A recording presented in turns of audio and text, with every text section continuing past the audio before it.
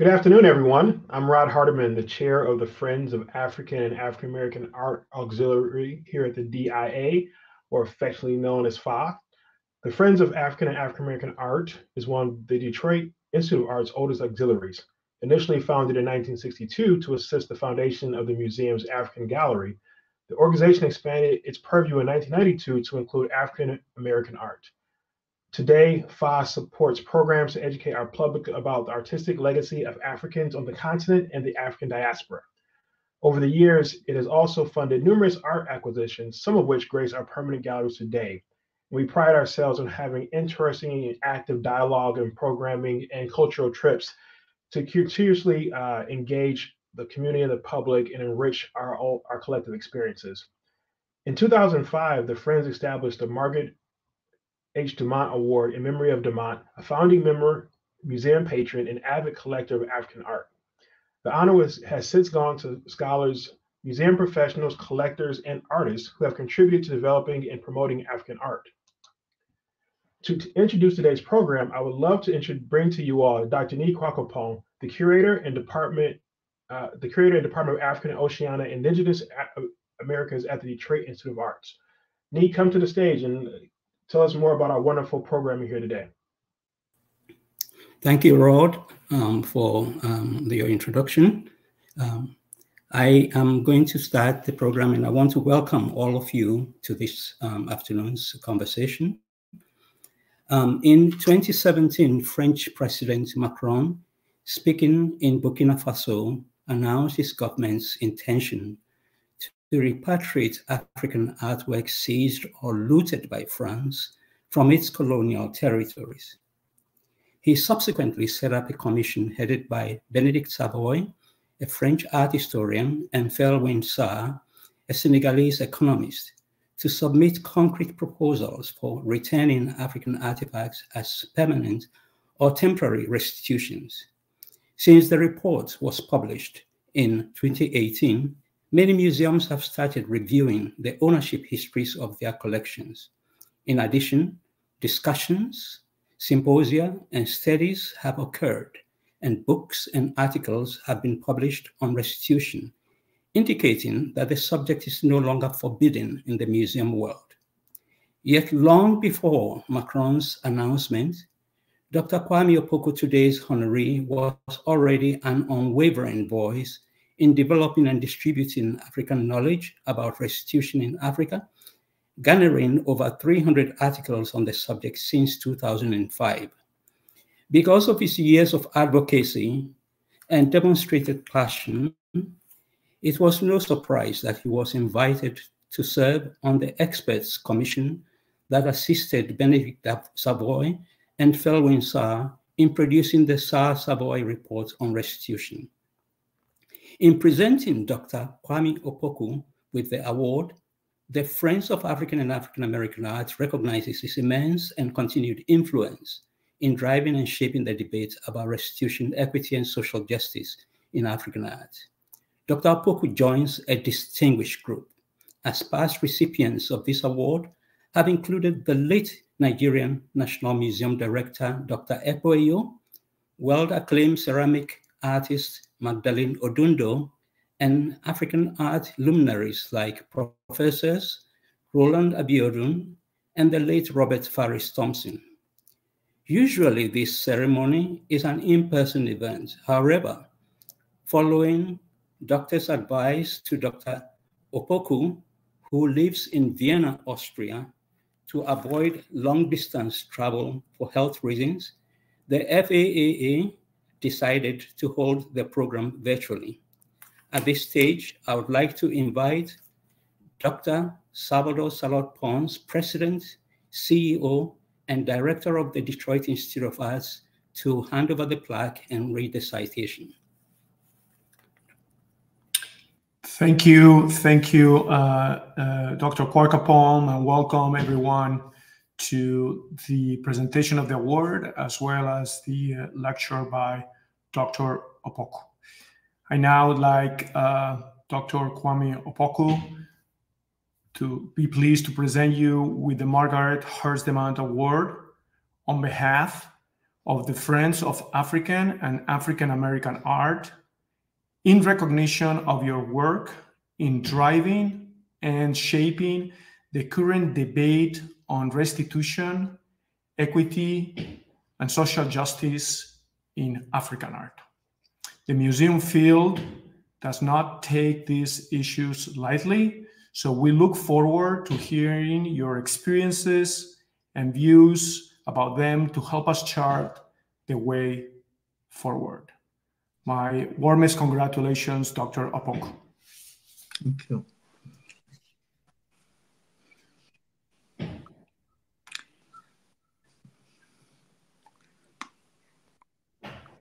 I am greatly honored and humbled by this award, which puts me in the company of an illustrious scholar such as Eko Eyo.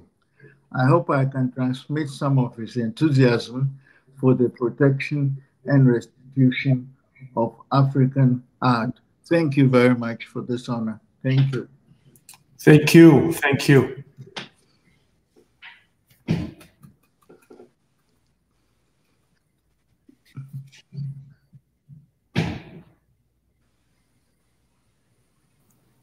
So we're going on now to the program, and I want to introduce our honoree. Dr. Kwame Tua Opoku was born and received his early education in Ghana, West Africa, before proceeding to the University of London School of Economics for his Bachelor of Law degree in 1963. He proceeded to the University of Chicago for his master's in comparative law after a brief 2-year teaching of public international law and jurisprudence at the University of Lagos, Nigeria. He went to the University of Aix, Marseille in France, where he received a doctorate in jurisprudence. He was a research fellow at the Hamburg and Max Planck Institutes in Germany from 1970 to 1975. He then taught public international law and comparative government at the universities of Hamburg and Marburg before obtaining a second doctorate in jurisprudence from the University of Bremen, Germany in 1978. Subsequently, he joined the United Nations, serving as Deputy Legal Advisor of the United Nations Industrial Development Organization, and then as legal advisor to the Committee on the Elimination of All Forms of Discrimination Against Women, the Commission on the Status of Women, and various preparatory committees for UN conferences, including the United Nations Conference for the Promotion of International Cooperation in the Peaceful Uses of Nuclear Energy, and then the 4th World Conference on Women in Beijing. From 1988 to 1989, he was also legal advisor to the United Nations Transition Assistance Group in Namibia, and in 2000 to the Special Representative of the Secretary General to Namibia, Mati Atisari. Until his retirement in 2005, he was the legal advisor and then the ombudsman at the United Nations office in Vienna. Following Dr. Opoku's tenure at the United Nations, he became actively involved in advocacy for the return of looted art in Western museums, not just from Africa, but from all around the globe. He was a lone voice on this issue at one point, but now his views about Western museums' questionable ownership of some objects from the non-Western world, which previously sounded radical and foreboding, have proved prescient. The increasing focus on provenance research and the shift toward decolonizing museums have shown that he was far ahead of the times. But most importantly, as most people do over time, he has also evolved. Consequently, in this conversation, I want to have him speak not just on the issue of restitution, but also on other relevant topics concerning African arts collecting and museums. We will have a 15 to 20 minute question and answer afterward. Please send your questions to Dr. Opoku via the chat. Question and answer moderator, Asma Walton, will read them aloud for Dr. Opoku to respond. Please note that regardless of whether your question makes it, it is still important to us. Without much ado, could you join me in welcoming Dr. Kwame Opoku from Vienna, Austria? Welcome, Dr. Opoku. Thank you. Thank you very much. Thank you. Now, to begin our conversation, yes. You have written Yeah. You have written over 300 articles about the restitution and repatriation of looted African artifacts in Western museums. How did you come to this subject, and what kept you going despite the lack of positive response from the West? Well, thank you very much. I shall not go to my infancy. I will start at the last stage, motivation for writing. That is 2007. There was a famous and magnificent exhibition entitled Benin Kings and Rituals, Court Arts from Nigeria in Vienna, in the Kwame Museum, now called World Museum. During this symposium, during this exhibition, there was a symposium on the Benin artifacts, and a part of it was devoted to artifacts. During the debate on the Benin artifacts, the Benin royal delegation stated that they would be very pleased and satisfied if the number of Western museums that are represented at this symposium, each of them returned to Benin one artifact. The then director of the Kwame Museum responded very quickly, saying that it was impossible to think of them returning even one. I stood up and objected to this viewpoint, and I realized at that symposium how determined the Western museums were to keep the Benin artifacts which had been looted from Benin by the British punitive expedition in 1897. I decided, therefore, that I should devote myself to looking into the question. Very few persons were really interested in my articles. Most of them thought it was completely useless because the Western states and museums had decided not to listen to the demands for restitution, which were coming in from the African states and more or less from various individuals. One person, however, a Dutchman, Tom Kremers, thought I had some useful contribution to make. I had hardly written more than 1 or 2 articles when he made a column on his website entitled Dr. Kwame Opoku's Writings. I was rather embarrassed and said, look, if somebody should go into this site, he would find only 2 articles, and so entitled in rather pompous way. So I decided either I can ask him not to mention my name at all, or I have to take the challenge and actually write a few more articles. So I started setting myself a limit of 5 more, 10 more, 20 more, 30 more. And the more I wrote, the more I realized that there were many more things that had to be looked into. So this is how I came to writing about the artifacts. The more I wrote, the more I enjoyed looking into the question. And so it became what some people said was my passion. Others thought it was an obsession. But anyway, however you describe it, I devoted my time to the restitution of the Benin artifacts. That's how I came about it. Thank you. Well, regarding actual restitutions to date, what successes can you list, and what are the prospects? Yes, this is a very interesting question.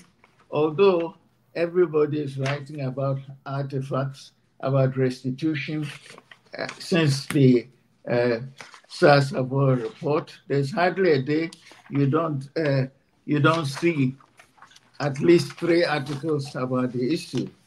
The actual number of artifacts which have been returned are not all that overwhelming. But in considering the numbers, what we should really be thinking about is not so much how many there are and how many more there are to it, but the very fact that now, in contrast to previous periods, people actually talk about restitution of artifacts, and we've actually had some concrete cases, which I'll mention later, of a restitution. In the olden days, if I may so use an expression, that is before 2000, 2005, before 2017, that is before Macron and so, the word restitution was hardly used, and it was regarded by many as rather a proclamation of a dangerous era. And so people avoided it. So the fact that we now have a period where people talk openly about restitution, even museum officials talk about restitution, is itself a great change. On the actual numbers, the numbers started by France itself after the Savoy report, restoring or restituting to Benin Republic, which is not to be confused with the Kingdom of Benin in Nigeria, Benin Republic, former French colony. The French restituted to Benin 26 artifacts, including the famous Dahomean royal artifacts, which had been in Musée de Quai Branly, and 2 items, one sword of a famous Tukulor leader, Omar Saidou Tal, who fought the French. These 2 were restituted to Senegal, and then Germany returned to Nigeria 1,130 artifacts, not the artifacts itself, not physical, but the legal rights in the artifacts were restituted by Germany. And actually Germany later also sent the ministers, German ministers went to Nigeria with some 2 articles plus 28 cents by plane. And then you had University of Cambridge, Jesus College, returning 1 Benin cockerel to the Oba of Benin. The same was a commemorative head by the University of Aberdeen. And then the Smithsonian National Museum of African Art returned the legal rights in 29 Benin artifacts to Nigeria, while retaining a few, about 8 objects on loan. The Metropolitan Museum in New York returned to Nigeria 3 Benin artifacts, without saying much about the 160 or so other Benin artifacts the museum had. The Horniman Museum in London retained the legal rights in 72 Benin artifacts to Nigeria, while retaining a few on loan. The Rautenstrau Museum in Cologne,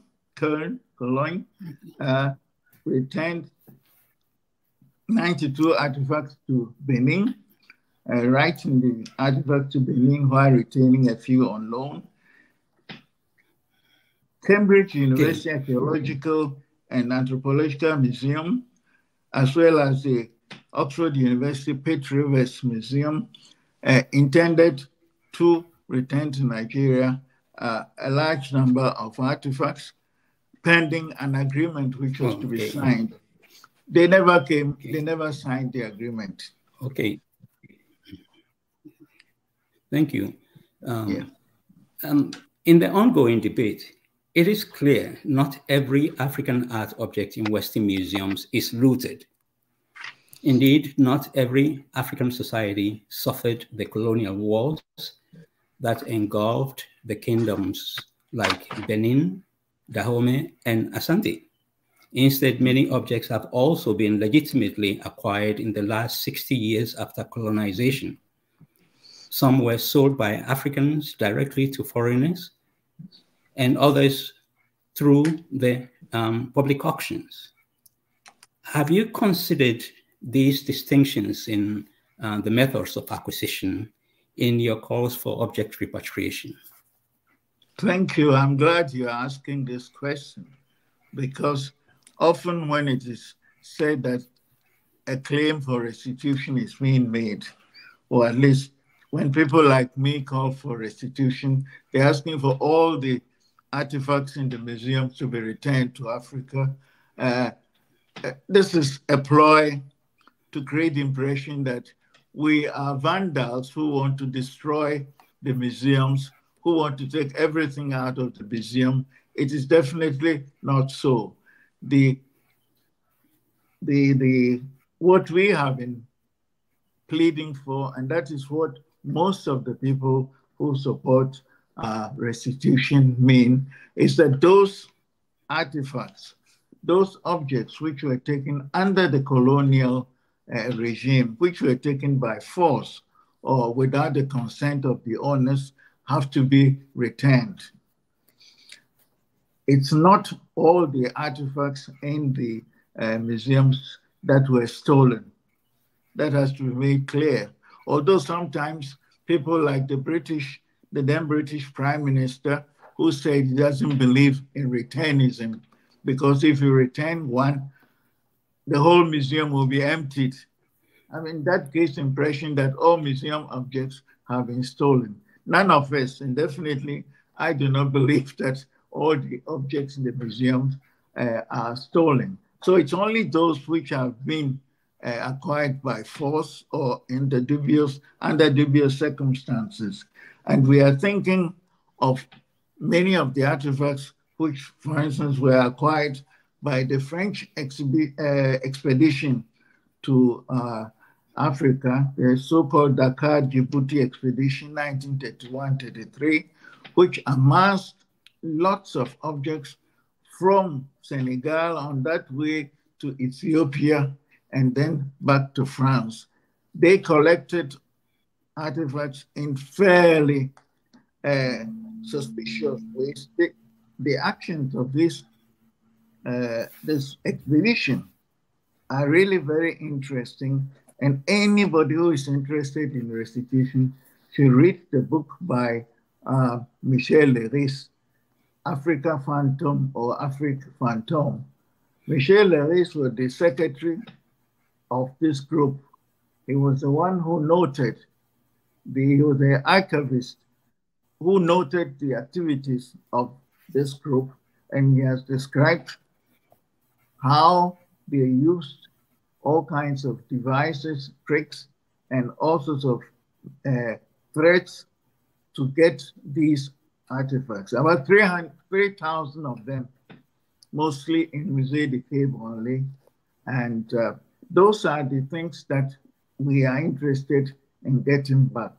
The same as some of those objects which the missionaries said represented paganism and should be destroyed and collected. The missionaries destroyed a few of them symbolically, but a lot ended in museums in France, Switzerland, Germany, and often when you look at catalogs of auctions, it is stated a gift by a priest or donated by a priest. And these are mostly objects that have been acquired in this way. That's what we are claiming, and that's what everybody claims. There's no intention to empty museums of their African artifacts. Thank you very much. The other issue has to do with Western museums and education. Most Western museums pride themselves as great institutions of learning. many are fulfilling this role quite admirably. Given the calls for repatriation, how do you see African art playing a role in Western Museum's efforts to educate the world about the continent, its cultures, and history? The museums are well placed to play an important role in teaching the world about African culture, African customs, and indeed not just the world, but even many of us Africans learned about African culture from what we see in the museums. Because for most of the time, and even to the present day, you cannot see many African objects in Africa itself. So it's those of us who have been fortunate enough to go to places like London, Paris, and Berlin, who can study some of these things. So the museums have a very important role still to play in the question of education about African culture. But one thing the museums will have to do is to abandon some of the funny, not to say dangerous theories they had about Africans and about the savage or primitive nature of Africans. And above all, some of the ideas they seem to have inherited from the European Enlightenment, which created a scale of development of humanity in which the Europeans are on top and we Africans are below, and which was used as a justification for collecting African artifacts in the belief that we were going to disappear, our societies would disappear. So there's none of the truth in this. If the museums would change their attitudes, if they would renounce such documents and declarations as a declaration on the value and importance of universal museums, 2002, which claimed that the major museums were holding artifacts, these artifacts, not only from Africa, but from Latin America and Asia on behalf of humanity. If they would abandon these theories and finally accept that they have no right of oversight over African artifacts and what we do with the artifacts, if they would throw aside some of these mistakes of the past, I think they still have a very bright future. They can do a lot of good. And I think none of us who have actually visited all these museums in the West, I've spent my time visiting quite a lot of them in various countries. None of us really wants to see these museums disappear, but we argue for the museums to return some of those artifacts which were wrongly seized from the Africans, because many African museums are empty or almost empty. They don't have enough of African artifacts. That has to be corrected. And the museums should, this is my own personal request, the museums should stop feeling guilty and feel they must defend practices of the past, which are now being criticized everywhere. Nobody holds the museum directors of this generation responsible for those activities, but they are responsible for not reacting to requests for restitution of some of the African artifacts. And I say some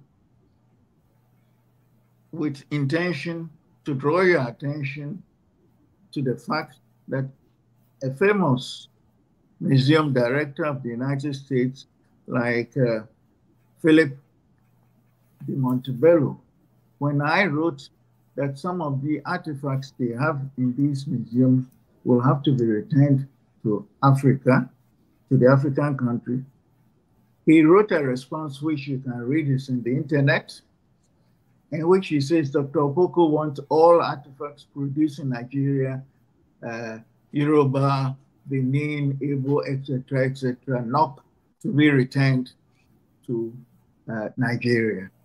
That, of course, was a mischievous interpretation. If the museums will abandon these ideas and concentrate on their main work of informing and educating people about other cultures, I think they would have made a great contribution. I have seen to the point that you've just made, somebody online has indicated that West Africa is not the only place calling for repatriation.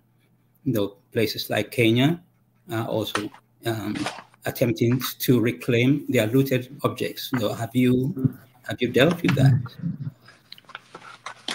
Thank you very much. It's not only West Africa. There are places like Egypt, if you want to go deep into there's Egypt, which has been claiming for the return of the Nefertiti and the Rosetta Stone and a few other items taken from Egypt. Ethiopia is also a good example. You would no doubt remember the invasion of Ethiopia at Magdala and the artifacts which were taken from there, thousands of them, which are now all in most of them in the London, British Museum in London, in the Albert and Victoria Museum, and in the, and many others. And of course, Asante artifacts, which are also in the Wallace collection and the British Museum. And in East Africa, there are quite a lot of claims from Kenya, claims from Uganda, from Rwanda, and Namibia. There are many other African countries. It's an African-wide problem. It's not in any way confined to West Africa. But the literature on West Africa is probably much more detailed and more frequent. And coming myself from Ghana, it's obvious that I have to look close to my own area, but my interest is much wider. My interest goes over the whole continent, and indeed not only the African continent, but also to Greece and a lot of the other Asian countries. If you have time, you can look into my writings and you would see I've dealt with practically every continent. Yes. Thank you. Now to the issue of ethics and morality. Are ethics and morality crucial in the debate about repatriation and restitution of African artifacts? That's a very interesting and good question, which I think should occupy quite a lot of our time and a lot of us. Previously, many of the defendants of museums used to say that the law at the time when these artifacts were seized or stolen, or however you describe them, the law permitted that, but they would all agree with you that morally speaking, this was wrong. So you have a situation of even officials of the British Museum saying that the attack on Benin was morally wrong, but legally it's okay. They cannot return it. The law prevents them from returning it. But over time, morality and ethics have gradually become relevant in the discussions on restitution. A very important example, for instance, is the ethical return policy of the Smithsonian African Museum. They have actually adopted a policy of ethical restitution. And you have many, we don't have the time to go into this, but there are many museum officials who have vehemently insisted that morality should be a standard. Again, coming to Smithsonian, I remember, what's her name? Ingari Blankenberg was a director of the Smithsonian African Museum. She was very influential in Smithsonian adopting this policy of ethical returns. She did not stay long in that museum, an indication that not everybody agrees. But for the time being, and in the last few years, whether in Germany or even in England and all those countries where artifacts are being disputed, people have spoken about morality and ethics, and there's a feeling in the museum world that ethical considerations are important for restitution. And I think what we will have to do, we try to do, is to broaden the role of ethics in the question of restitution. In other words, if something is wrong, the museums must admit that this is wrong. That it's wrong, for instance, to burn a city like Kumasi after having taken its artifacts, keep the artifacts for more than 100 years and still refuse to return them. One should ask oneself, what is the right thing to do?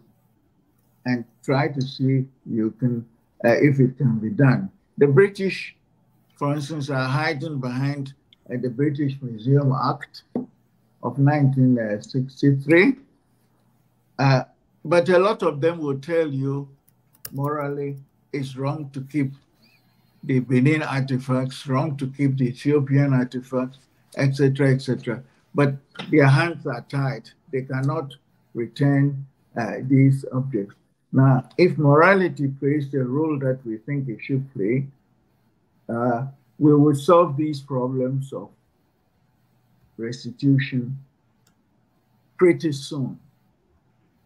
Because all these armed aggressions against poorer and weaker countries, clearly, by our standards today, maybe at the standards at the time when they occurred, they were all right, but by our standards today, everybody will agree it is wrong. And we can only apply our standards to our activities, not the standards of the past. And the problems we are talking about are not past problems. They are problems of today. What we are talking about is not really to apportion blame or not blame between countries. What we are talking about is the imbalance of artifacts, African artifacts, found in European Western museums and those found in African countries. And we are saying the Europeans, the Westerners, would have to return a few. They will have to return some. And Nigeria and Germany have found a way. They found a way of discussing and resolving some of these issues. We may not agree with all that the Nigerians have done, but at least the Germans and the Nigerians have reached a way of returning artifacts without emptying the German museum. Thank you. Yeah. Okay, thank you. In the effort to decolonize museums, do you see any opportunities at all for African and Western collaboration or cooperation in the future? Yes, there is no doubt. I've always said that Africa and Europe are bound together, whether we like it or not. We are neighbors, although that sounds very difficult for some people to understand. Africa and Europe are neighbors. From the southern tip of Europe to the northern tip of Africa, it's only 10 kilometers or so. And you can stand in some parts of Spain and Gibraltar and places like this. On a very clear day, you can see Africa on the other side. So we are bound to cooperate.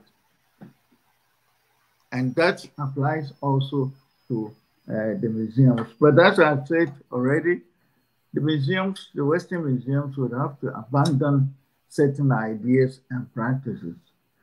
What also has to be done, and I have said this in many of my writings, but nobody seems really to be concerned, is that we should have exchanges, not only of African artifacts, but also European art should be found in Africa. In other words, it's not only the Europeans who need to know about African art, the Africans also need to know about European art.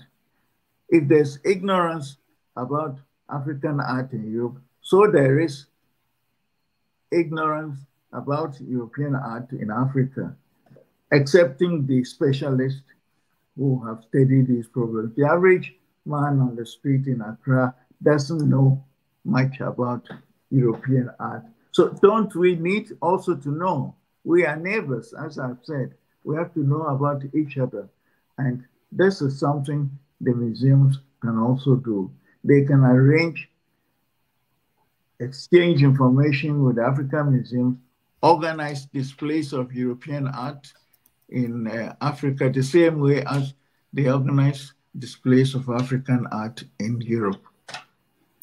Well, that's, thank you so much. I have one last question, and then we'll go to the Q&A. Somebody, a close colleague of mine, Raymond Silverman, has asked, why has Ghana, quote unquote, Asante, compared to other African nations, not been more vocal in demanding the return of the loot that the British took from Kumasi during the Anglo-Asante Wars of the 19th century? Thank you very much. This is something very close to my heart. I should disclose that I spent my youth in Kumasi. And as some of you may see by my dress, that I am from Kumasi, and the artifacts, the question of artifacts, the Asante artifacts, is very close to my heart. This is a question which I had, I could say without exaggeration, that since the age of 4, I have been thinking about these things regarding Ashanti. How do I come to that at the age of 4? My father's office, the first office of my father I got to know, was across the street from the Kumasi Fort, which is now a military museum. And there we saw many objects like the cannon, which is a place right in front of the museum. So the Asante, Anglo-Asante wars and the constant invasion of Asante, and of course the incursions of the Asantes to the south, southeast, south central in Ghana is something which I have always been interested in. And I must also reveal to you that I was born close to the various European forts on the south in Elmina, Cape Coast, and all these forts. I used to see every 3 months when I went on holidays to visit my grandmother, who is from there. So the relations between Britain and the Gold Coast then, and all these Asante wars are something which have interested me very much. You are right in saying Ghana has not been very vocal. It's a mystery to me too. I have urged people who should be concerned about these things. For some reason, which I don't know, they will probably reveal to us sometime, they are not pressing the matter. It's like many African countries which tell you that they are very proud of African culture and all the rest. But when it comes to putting in a little effort for the return of these objects, they are very reluctant without any obvious reason. I can suppose that is the strong influence of the Western museums over some of these countries, and Ghana in particular, that for one reason or the other, they are not very active. Even Nigeria, which has now been bold enough to write to the British Museum and ask them, when I started writing, Nigeria was not even interested, or at least those officials in Nigeria who were supposed to be looking after these artifacts, they were not very enthusiastic about bringing the case of Benin even before the UNESCO committee. So it's still a mystery to me. In my last articles, I have said clearly what I think should be done about the Asante artifacts. If I have written a lot about Benin, it was for the simple reason that I come from Ghana and I come from Kumasi, that I did not want to write immediately about the Asante artifacts, because the conclusion to my argument will seem obvious to everybody, that he has, of course, to come to this conclusion. So my idea, which I sold to many people, let's concentrate on Benin. And once we finish with Benin, we go to Asante. So after Benin is Asante gold. After Benin bronze is Asante gold. And that's where we are now. Those who are not doing much to foster this, we must ask them to explain. Yeah, thank you very much. I think I will move to Asma Walton to begin reading out the questions from the online chat.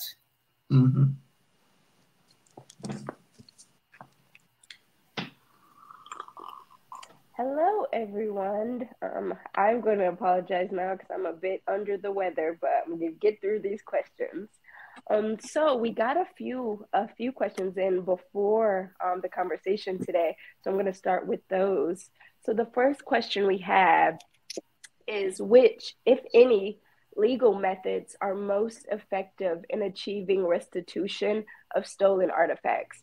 Has litigation been successful, or are there alternative dispute resolution methods more effective? It's a very interesting question, fundamental question, which has been raised.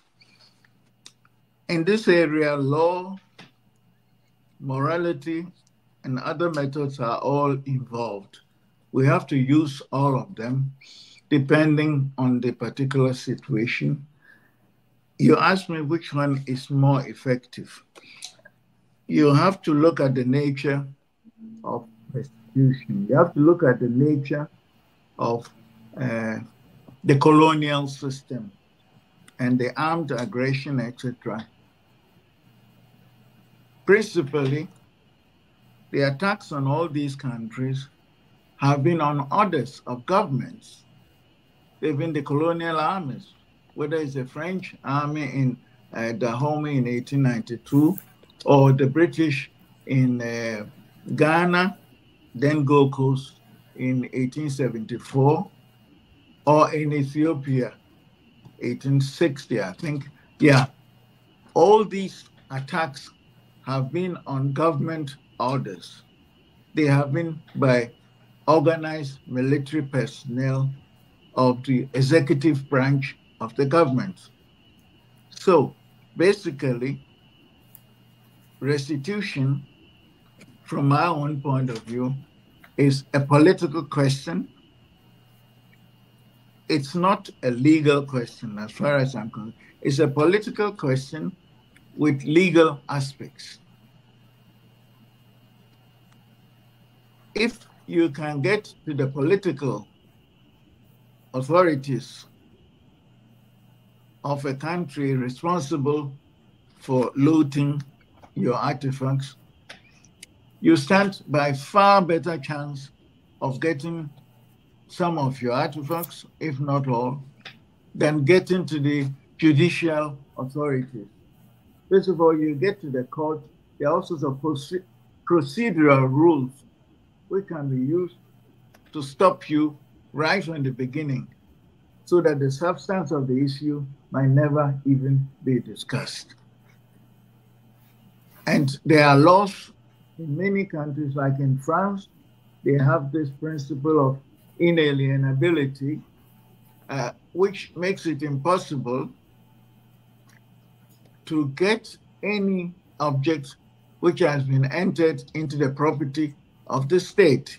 But if you get the government, and this has been demonstrated in the last few years by Macron, who said, I cannot accept that a large majority of African artifacts are in French museums and private collections, that this has to be changed, that African artifacts have to be shown in Dakar, Lagos, Cotonou, and that he was going to do something about it.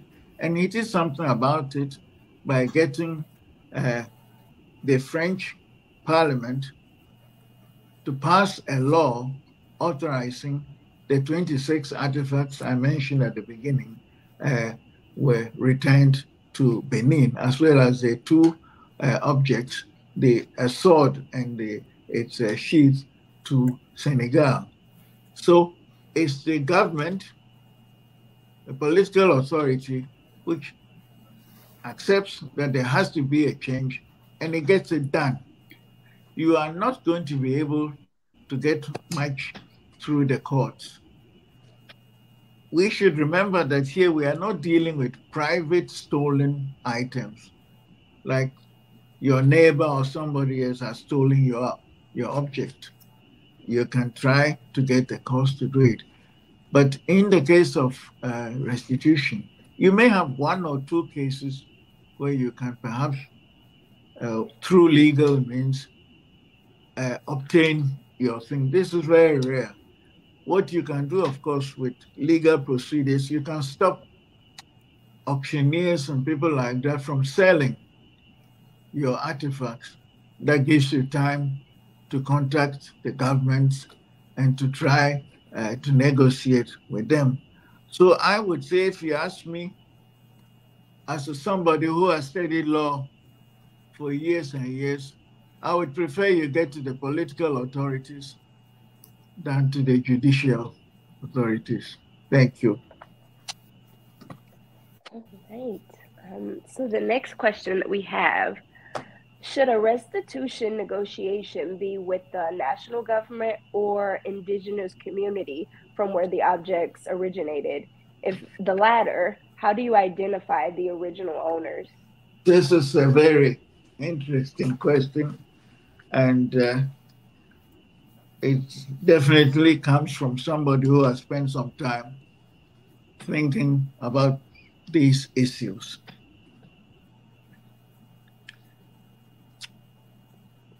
You have to look into the situation of the African countries. And if you look carefully, you would realize that in all these African countries, whether Ghana, Nigeria, Ethiopia, and all these countries, what people call communities are not communities, in my opinion, they are nations. There are nations like the Asante Nation, Benin Nation, and the Dahomian Nation, which have a complete set of systems, social and political systems. They are nations. The wars which were fought in all these places whereby the Asante Nation, the Dahomian, or the Benin. So we reach a position where these nations, or what you call communities, have been very strong in places like Nigeria and Ghana.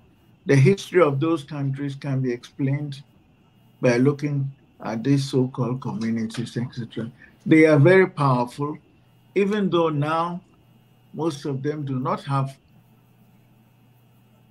a significant political role to play in the countries, because the constitutions which these countries have given the power to the central government. Now, when it comes to restitution, you would find that most of those objects are objects which have been produced by the so-called communities, those I call nations, like the Asantes or the Igbos or the Benin or whichever other group you care about. They have produced these objects which were seized by the European armies. So now you want to return these objects. Who are your partners? On the international level, at the international level, of course, you have to deal with states. The states are better organized to deal with the other states like Germany or France, etc. But the people who are really interested in the artifacts have been these so-called communities, if you like, or what are called these nations or proto-nations or whatever you like. They are those who are really interested. And in some cases, they are the ones who urge the central government to pursue this matter. So if you ask, so with whom am I negotiating? With whom am I dealing? I would say the answer is, of course, you are negotiating with the state, because at the international level, it's the state of Ghana, state of Nigeria, etc., which is responsible for all that is in their territory. But these objects do not belong to the states as such. They belong to the communities where these objects came from. And often they are the ones pushing. Don't forget that, for instance, in Nigeria, it has from time immemorial been the Benin Oba who has been fighting for the return of the Benin objects. Often one had the impression that the federal government was not really that interested. It had other priorities, was not pushing for these. And even some of the officials, like in the National Commission, etc., they have other priorities. Whereas the Oba is totally committed to getting these artifacts back.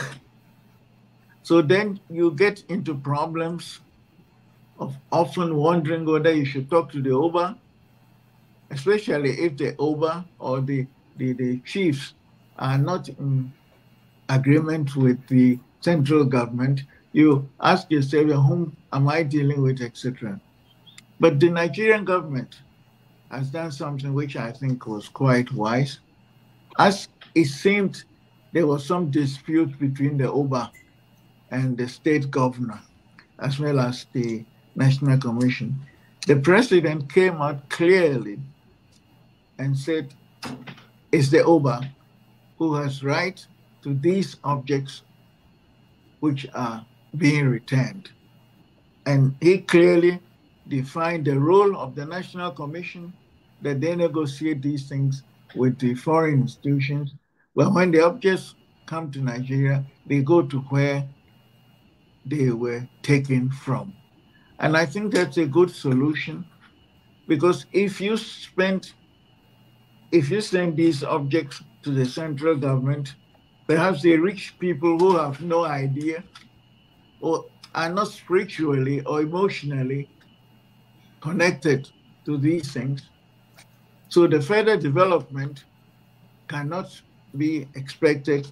They may be interested for reasons of tourism, getting these objects in the capital, but for the development, for the further development of these cultures, which are represented by the artifacts, you need the people in whose palaces or houses these things were originally and were taken. I have no doubt in my mind, and I've written it and said it clearly, although some people might not appreciate this viewpoint. I have said, for instance, the Asante items that are in Britain, London, should be returned to Kumasi, and I've given the exact address of where it should be sent, not just Kumasi, but to the Menchia Palace, to the place where they were taken from. The same applies also to Benin. These objects should be returned to the Oba of Benin. One Englishman, Doctor of Medicine, I think, Dr. Mark Walker, he returned to Benin 2 Benin artifacts which had been stolen in 1897 and were in the hands of his family. His great-grandfather had been one of the soldiers in the Benin expedition, and he kept a few things. I think it was a bell and a bed or so. Dr. Walker took them 2014, I think. He took these things and returned them to the Oba of Benin. There had been some squabbles about whether he should send them to Lagos or to Abuja and keep them there, or to the Oba. Finally, they were sent to the Oba of Benin. And you should see the joy that this brought to the people of Benin. So my question then, short answer, if you ignore all the long explanations, the short answer is that you'll be dealing with both. On the international level, with the government, central government. But when it comes to the actual place where these things are to be sent, you'll be dealing with the what you call communities. I say they are not communities because communities give the impression of a couple of hundreds of people who live in a neighborhood or a district or somewhere. But I mean, the Benin people form a nation, the Asantes form a nation, the Yorubas and all these, they are going to their millions. So the description communities give the impression of a few scattered groups here and there. They are a bit more than that. Thank you. All right. So the next question we have, has any foreign government or museums returning African artifacts compensated the rightful owners? This is a very, a very heavy question, I might say. No, not as far as I'm aware. And the question of compensation, I think, should be considered seriously, and it should be accepted that after Britain has kept Asante artifacts since 1874, or Britain kept the Benin artifacts since 1897 and sold some to American museums who knew these were stolen, or to Germany, which knew these things were stolen, there should be a payment of a kind. Symbolic, if you like. But when I say symbolic, I don't mean $1. I'm thinking of a couple of millions. After you've kept the artifacts of these people for over 100 years and deprived them of the use of their artifacts. And you know, and that's what many people might choose to ignore. These artifacts are for many African people, not just objects of beauty, of aesthetic, perfection, etc. They are objects which really embody the spirit of their ancestors and their people. And when these things are not there, people feel the society is running a danger. The society and any problem which occurs in the society, they believe it was because they are missing some of these objects. A good example is from Cameroon. These Ngoso lady, founder of a people, the Ngoso in Cameroon. Many of the people said that all the problems you've had in these years were due to the fact that these things are missing because they cannot lead their lives the way they were supposed to lead. And by the way, this brings me to one point which we have not discussed, and I don't think we want to start it now, is the one of the return of human remains. It's also something which bothers a lot of people in Africa. Many think they are facing disasters because they have not been able to bury their ancestors in the correct way according to fashion. So I would say that compensation, yes. The real question about compensation is how much. And on that, I think we can set up a few scholars and judges to work out the compensation. And this would also interest people in Africa, or all Africans, those abroad, those in the diaspora, is that if you cannot get compensation for the artifacts, for the loss of the artifacts, it might be difficult to ask for compensation for the broader losses experienced in slavery or in colonial servitude. So this is the question. I personally believe there should be compensation. How much it is, I don't know.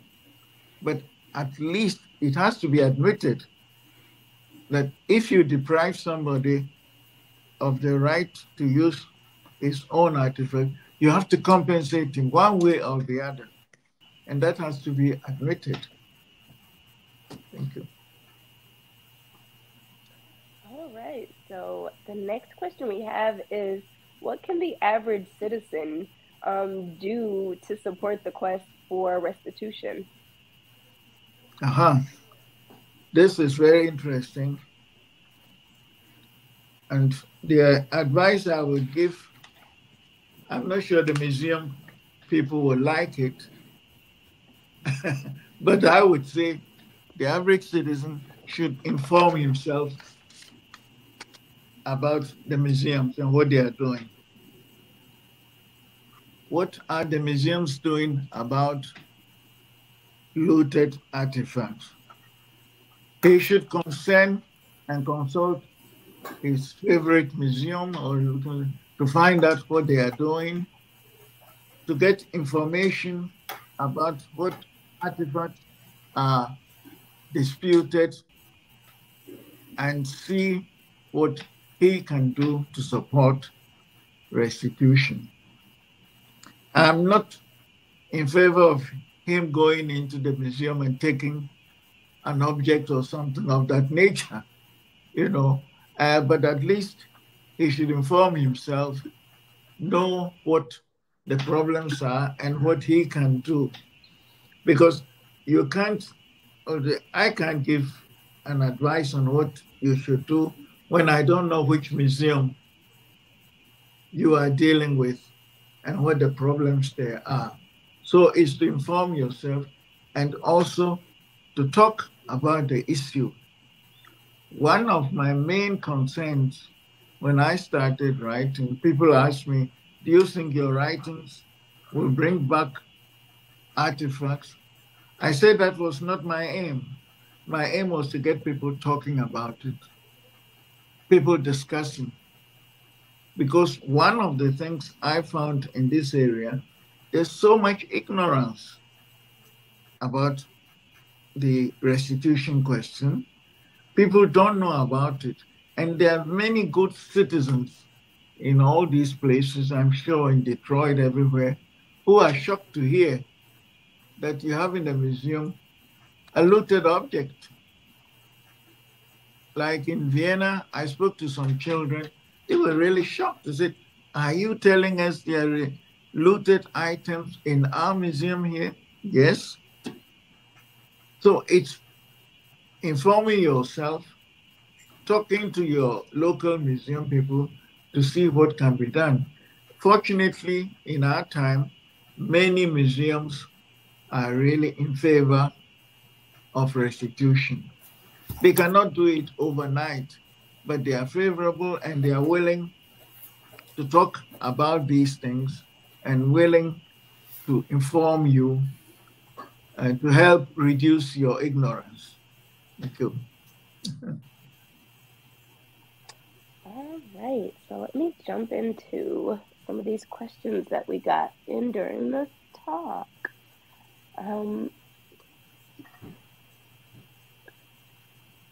Any progress on the construction of the West African Museum in Benin City?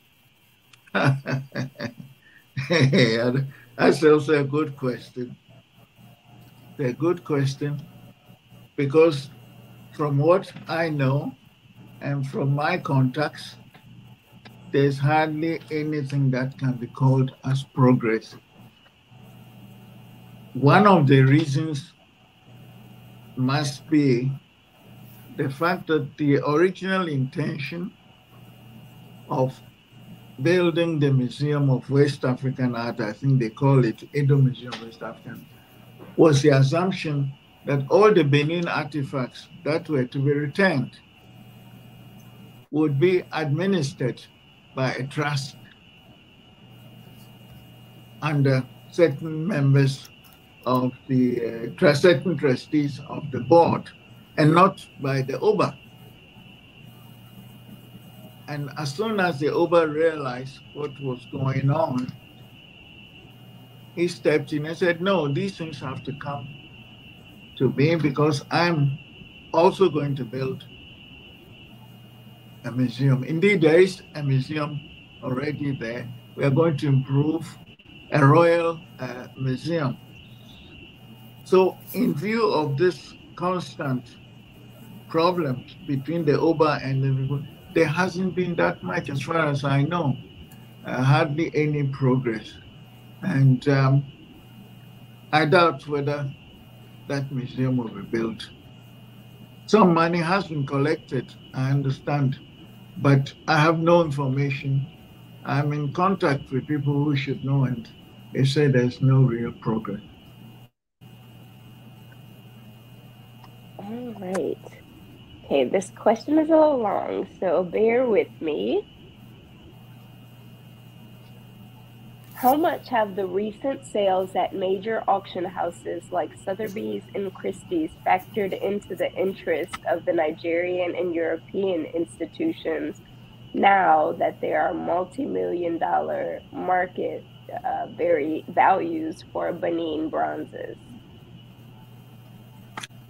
I don't really understand what the question is aimed at, but these houses have often sought to sell artifacts from Nigeria and other places, and some of these sales have been stopped by protests I remember there was one time, I think that was Sotheby's, they were going to sell a Queen Mother Idea artifact, and due to protests by Nigerian students and others, they had to cancel the sale. I don't know how much that this fact has gone in, but they are definitely thinking of ways of selling these artifacts without too much publicity. That can be done. But I think this is a question you would have to ask the museums, the sellers themselves, how much that is, because you have to see how much these objects are. But they have been, the Benin objects, for instance, are 10 millions worth each of those objects, and they would have to take into account. But this is a matter for the auction houses themselves. Yeah. Right. Approximately how many Benin bronzes, legitimate Benin bronzes, were stolen in that 1897 expedition? That's a very interesting question. When the Oba of Benin sent his brother, I'm talking about the previous Oba, Area Diou, and not the present. The Oba of Benin, Area Diou, sent his brother, Edun, yes, I think he was called Edun Akenswa. He died last year or so. The Oba himself, of course, also a year before or so. When he sent his brother to London to speak to the British Parliament, he gave the figure of the stolen Benin artifacts as 3,000. The Benin Digital Project puts the figures at 5,000. It is very difficult to know which figure is correct. I tend to think that the digital project has more or less a correct figure of 5,000. In any way, the Benin people did not keep account of the numbers, but this was in a war. They've been invaded and things have been stolen by the British. So they did not keep any account. And the British themselves, who stole all those things, also did not keep account. They're in a hurry to get these things and pack them to London. So nobody really can say for sure how many there are. But there are a couple of thousands, I would say. It's, as far as I'm concerned, it's not really important whether they are 4,000, 5,000, 2,000, whatever it is. But that a way is found, a solution is found to give the people of Benin a large amount of their artifacts and to get some for the museums that they can use in their educational purposes. That's all, yeah. All right, so I'm gonna end with this last question that seems like a perfect one to end on. What message and advice do you give this generation to keep the fight going? That's interesting. You want my public statement on advice? Okay, I'll give you the public advice. This generation has to continue the fight. Fortunately, it's not going to be so difficult as it had been in the past because, as I say, many of the museum people themselves are accepting the need for restitution.